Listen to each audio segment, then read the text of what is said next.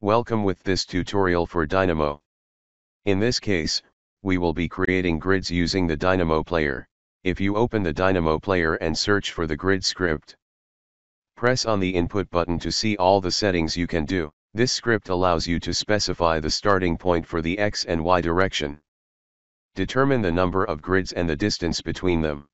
This script also takes care of the naming, so you can also specify the starting character and number. Let's run the script to see the result.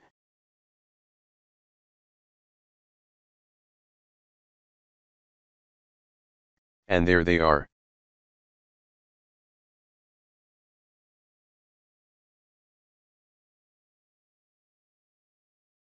Next, let's take a look at the way the script is built. So opening Dynamo. And let me first organize the nodes and clean up for the readability.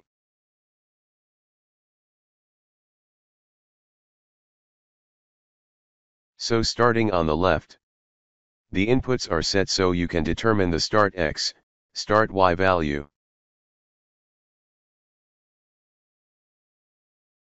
The endpoint for X and Y is calculated based on the number of grids and spacing between them. This data then goes into the code block that will create points by X, Y, and Z values. In the first block, a range is specified for the X values. For the Y value, the start value for the Y direction is used. So that the grids are always the same length, the Z value is left to 0. The result of this grid node are two lists of points that are fed to the grid node.